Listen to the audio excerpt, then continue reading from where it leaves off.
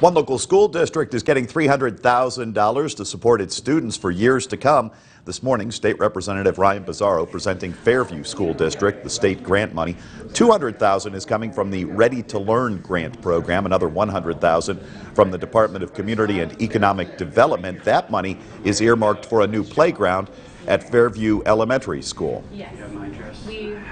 This is a great opportunity for the district. You know, being in Fairview, we don't receive a lot of state funds. Most of our money comes from our local tax base here. So for Representative Bizzarro to recognize the need here and to give back to our community is just a terrific thing.